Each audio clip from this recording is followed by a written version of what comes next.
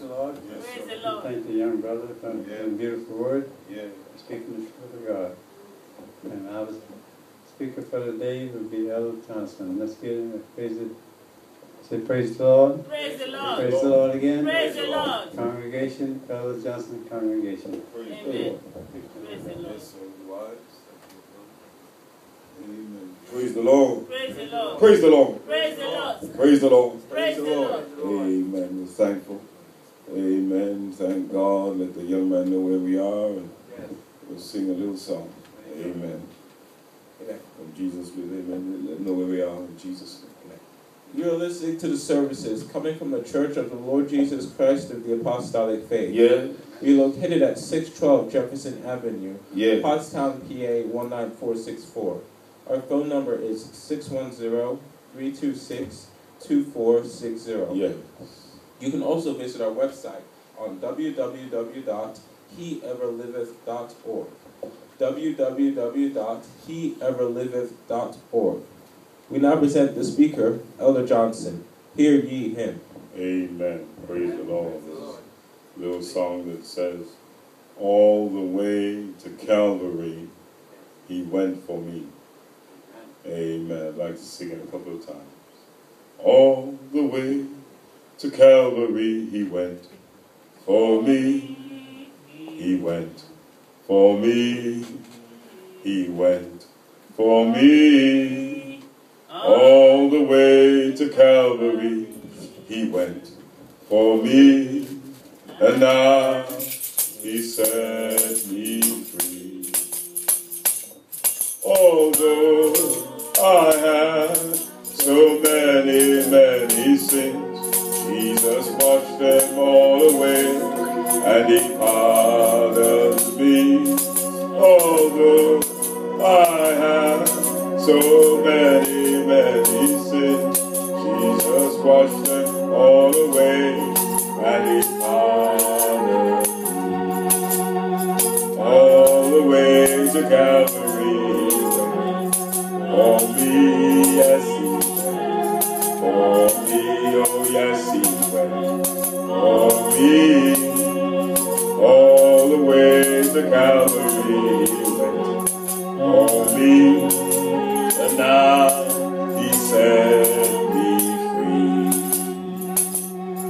Although I have so many, many sins, Jesus washed them all away, and he pardoned me.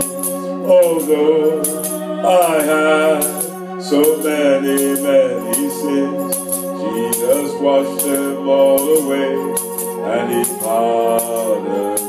One more time. All the way to Calvary, he went. For me, yes, he went.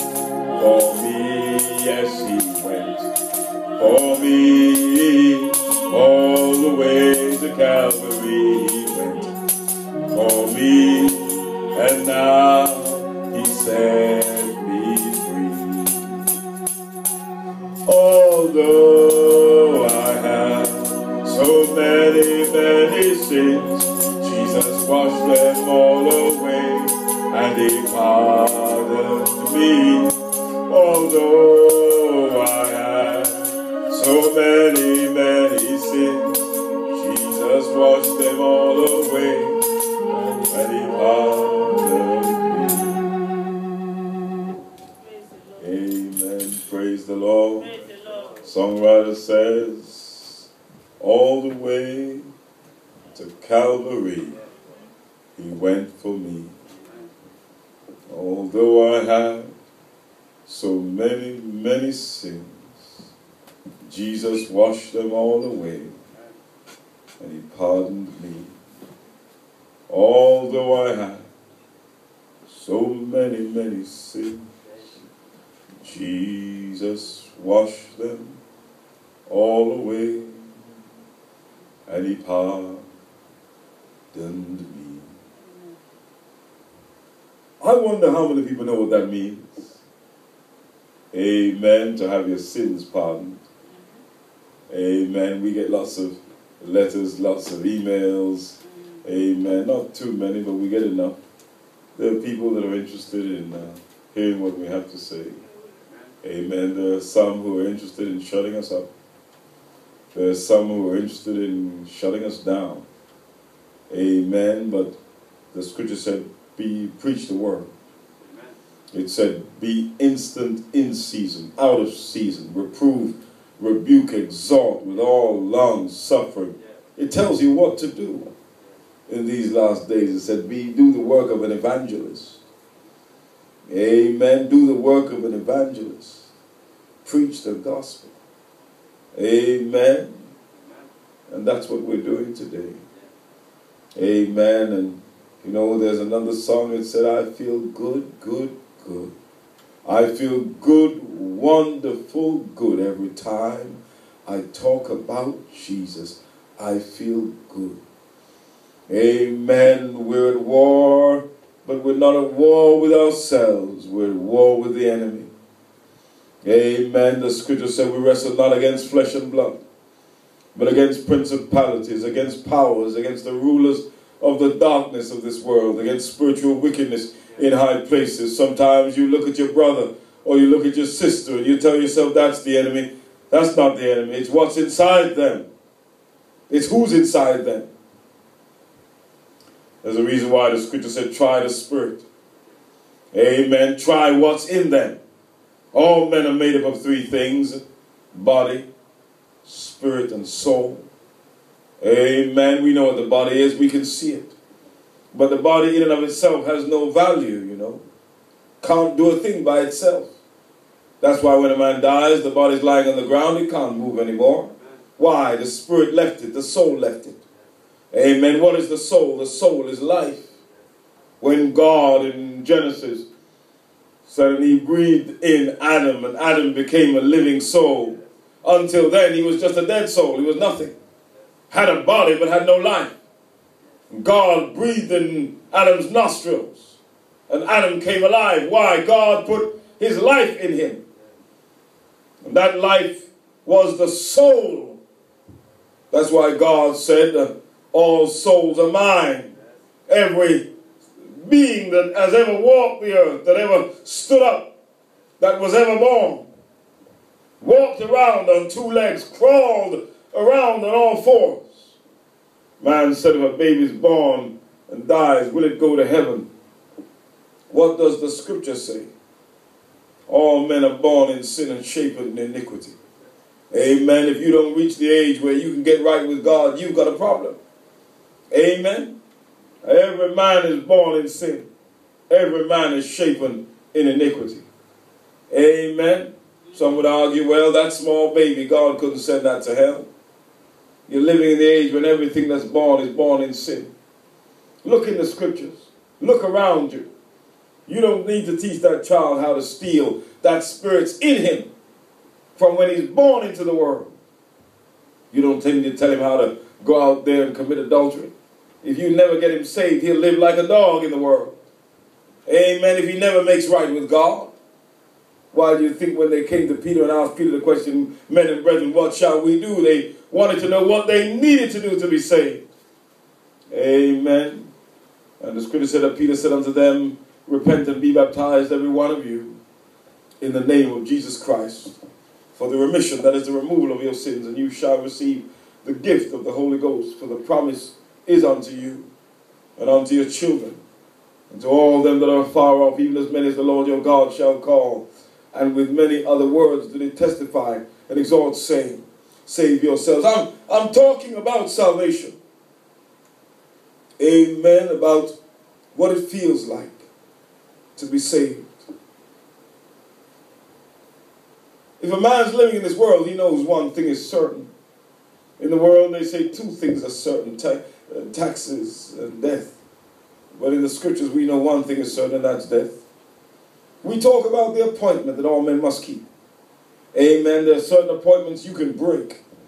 Amen. There are certain places that you might be told you need to be there, but you may not turn up, and it may not be a problem. But there is an appointment that all men must keep.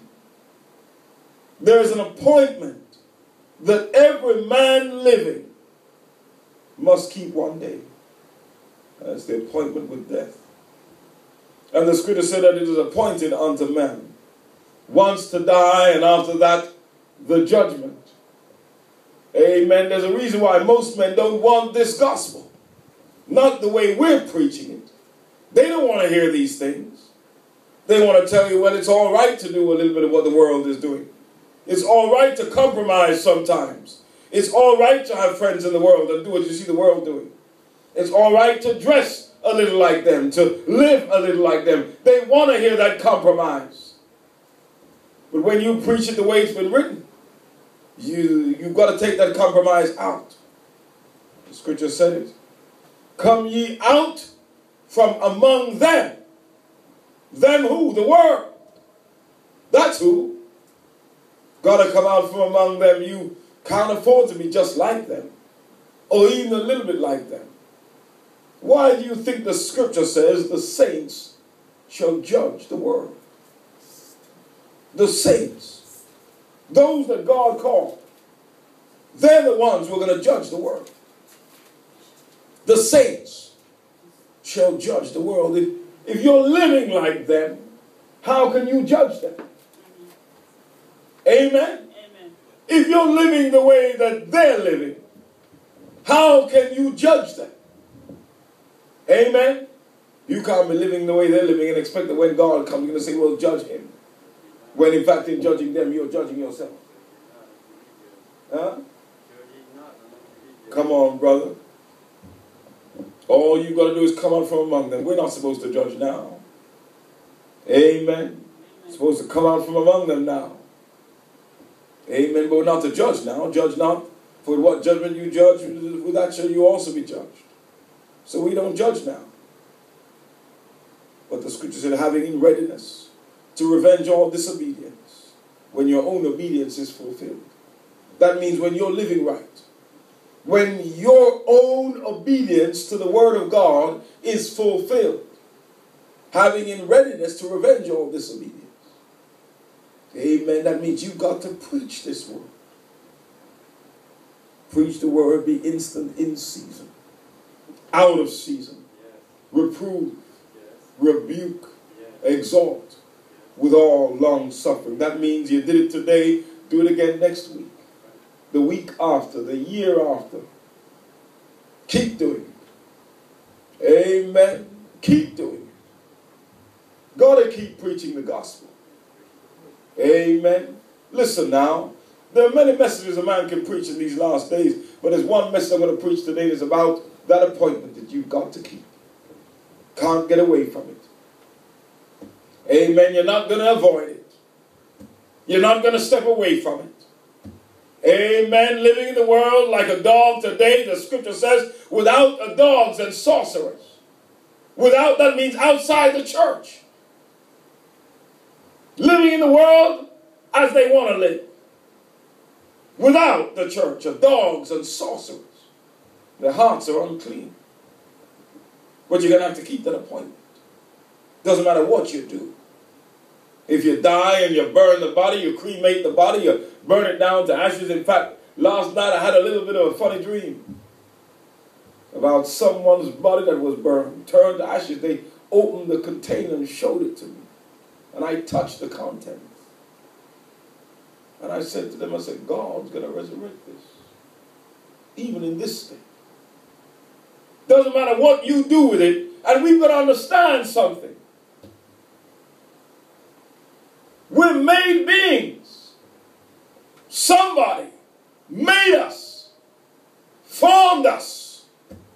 The scripture said that it's God that said, let us make man in our own image after our own likeness. It was God that said it. But the scripture goes on to say that the whole duty of man is to worship God. Did you know that? Did you know that? Listen, I want you to go with me to 1 Thessalonians 4 verse 15. 1 Thessalonians 4 and 15. Don't you know that the whole duty of man is to worship God? Sometimes we think our time is our own and we can do what we want with it. Sometimes we use our time to justify ourselves. I heard a man say this week, he said, listen, keep a log of how you spend